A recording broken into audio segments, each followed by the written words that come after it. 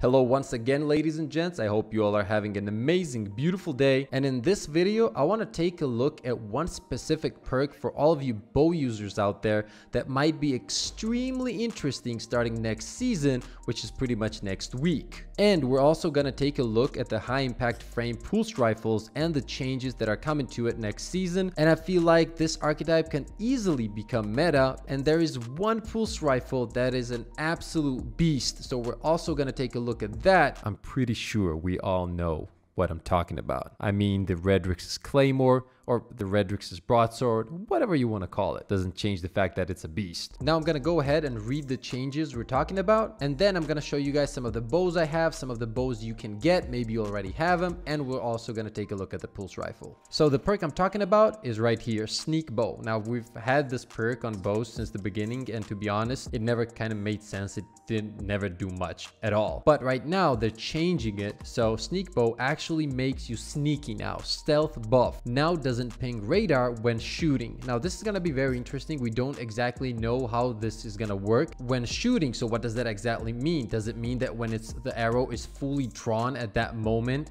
until you shoot, it's going to keep you off the radar? If that's going to be true, Oathkeepers is going to make some of these bows absolutely amazing. Imagine a scenario where you're trying to flank a team, especially you're playing with a bow, which means that after every hit they're going to be left with very low HP, and they are very easy to clean up for your teammates. They can just kill them without any issues. You can just flank them, not get pinned on the radar. That sounds really nice, but we'll see how that goes. We'll have to test this perk out when it comes out. The other one I want to talk about is this buff right here, and this is for the high impact pulse rifles. So let's take a look. High impact pulse rifle damage per bullet from 21 to 22. This changes it from 6 crits to 5 crits and 1 body to kill a guardian in PvP at most resilience values.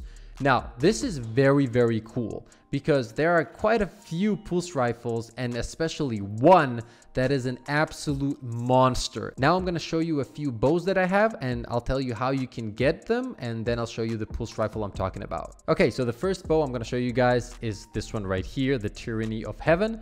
This comes from the raid, the Last Wish raid, and honestly I love this bow. The way it feels, the way it looks, I like the sight on it. In general, it feels really clean. And if you get a masterworked version of this from the raid, which I did, it comes with Sneak Bow and Dragonfly. Now, Dragonfly isn't really that great of a perk for PvP, but I gotta say sometimes it really comes in handy and does some extra damage to the enemies around the guy you killed. But Sneak Bow is what I want from this. However, keep in mind though, these bows are lightweights, which means that it doesn't do as much damage. For me personally, I still really enjoy using this bow. I do have a quick access link on this one also, just to swap to other weapons extremely fast. So this is one of the bows I'm going to be trying next season. However, there is one more bow that is one of the best legendary bows in the game in my opinion, and that is Subtle Calamity, and you can get this with snapshot sights and Sneak Bow. Now that would be insane. I don't have that roll right now. I do have a pretty cool roll though, I gotta say. Snapshot sights and explosive head is pretty fun, but it is possible to get it with Sneak Bow.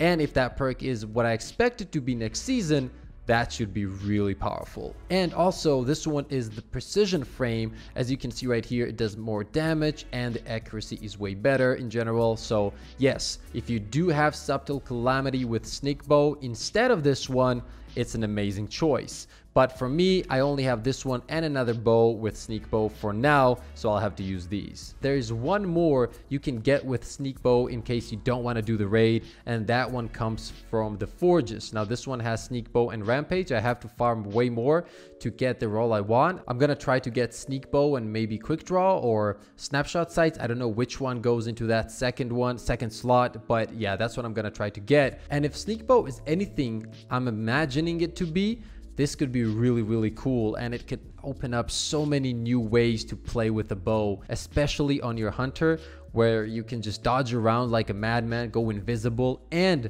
not being seen on the radar.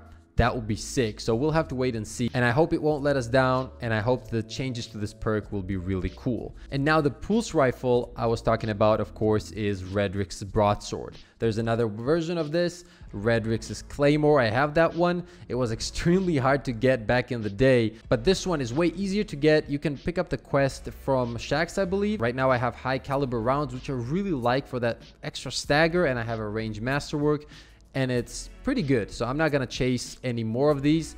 I feel like this one is more than enough. And then you have Outlaw, and the main perk on this is Desperado. Reloading while Outlaw is active increases your rate of fire. So let's get this straight, okay? Once Desperado is active, guys, you're gonna melt everyone and everything.